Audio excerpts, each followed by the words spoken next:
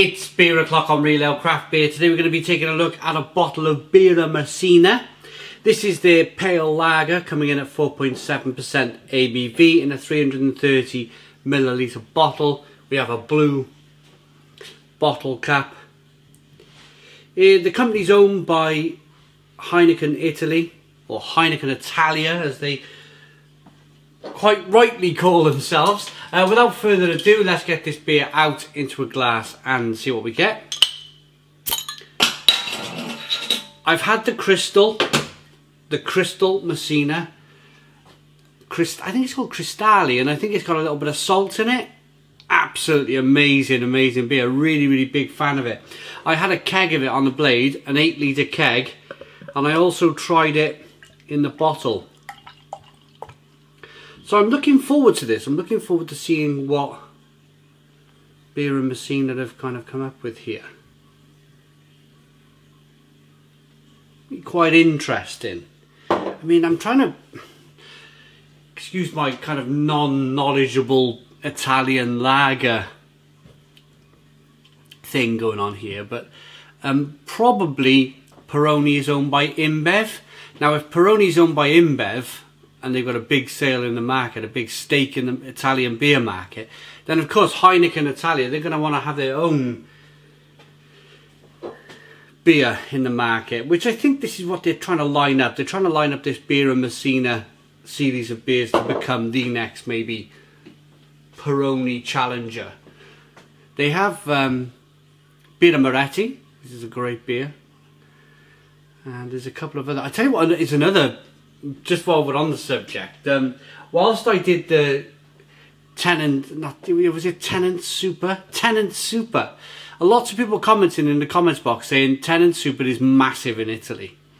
There's umbrellas outside, people sitting around umbrellas with Tenant Super written on it, and they're all drinking Tenant Super like 7% ABV, which I find quite bizarre. But anyway, back to this beer then. We got a One Finger Whitehead. I've got it fresh out the fridge, this one. Good levels of carbonation. Let's get the aroma on this straw coloured lager. It smells like a solid pale lager. Something which you would kind of come to expect if you were in Italy and you wanted a lager. Light, crisp, malty, peppery, spicy, touch of lemon in there.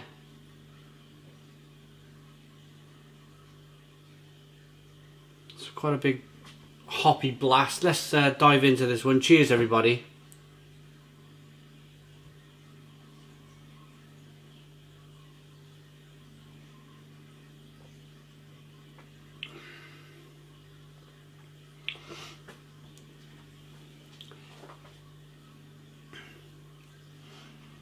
Yeah, it's okay. It's okay. It's fresh. It's refreshing.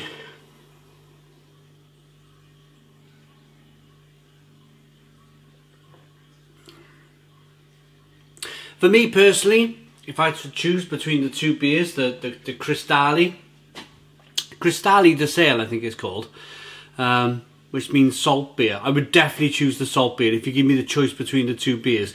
This is a regular pale lager. This is going to go for your kind of your mass market, thirsty drinkers in Italy who just want to refresh themselves on a hot Italian day.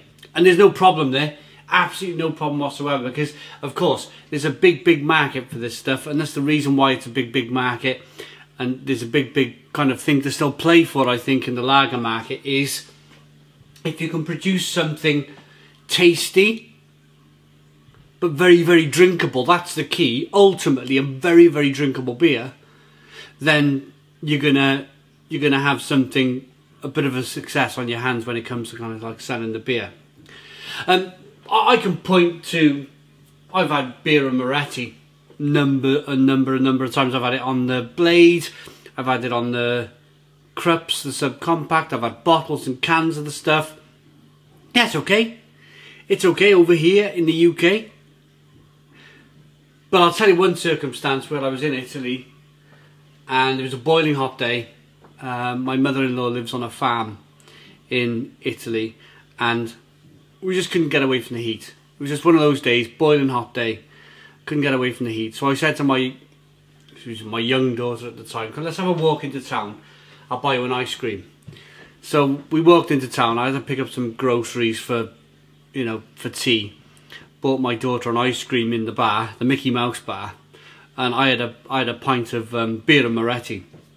And they sat me outside. They got me a nice bowl of peanuts. There was nobody in the bar. It was a quiet bar during the day. They got me a bowl of peanuts on my table for free, and they got me this big, cold, freezing cold lager, this Birra Messina. And after being stuck in the hot weather and not being able to move from it, you know, when you're like boiling up, I tell you what, that was one of the nicest pints I ever had. You're in the moment. You're in the... It's quite difficult to... I think a lot of you are kind of knowing what I'm trying to say here. It's kind of like in the moment. Some of the best things in life are in the moment. A surprise party is in the moment. It's one of the best parties you'll ever have because you're not expecting it. You're not kind of like stressing about things. You just go and enjoy yourself. Same as a beer. You're in a foreign land. You try their beer. The sun's blazing down. You might have a little bit of music playing in the background. You might have someone barbecuing some kind of like outdoory type food. Someone gives you a cold lager. Could be one of the best beers in the world. So going round back to this, I think wherever this is from, can we see where this is from?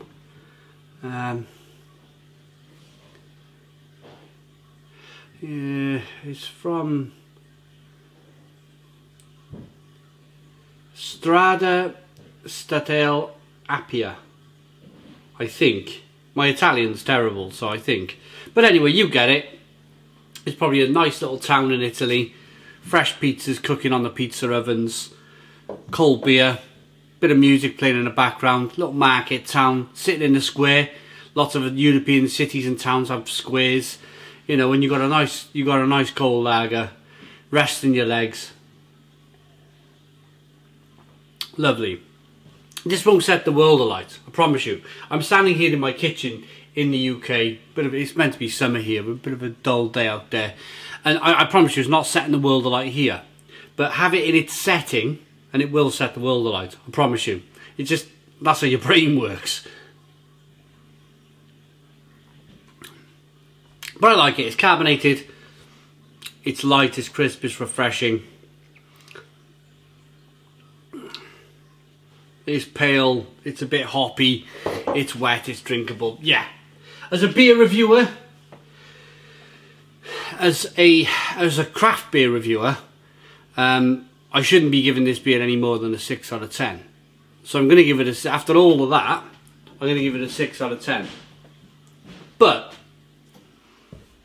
pretty sure, if I was out in Italy in that moment, drinking it, enjoying it, then I'd probably be giving it an 8 out of 10. I hope you liked the video. I hope you kind of like my way of trying to kind of justify this beer, if you like. Not just quite justify it, but put it in its setting. Put it where it should be drank. 6 out of 10. Thanks for watching. Please put your comments in the comments box. Subscribe to our daily beer and food reviews. Give us a big fat thumbs up. Boom. Cheers.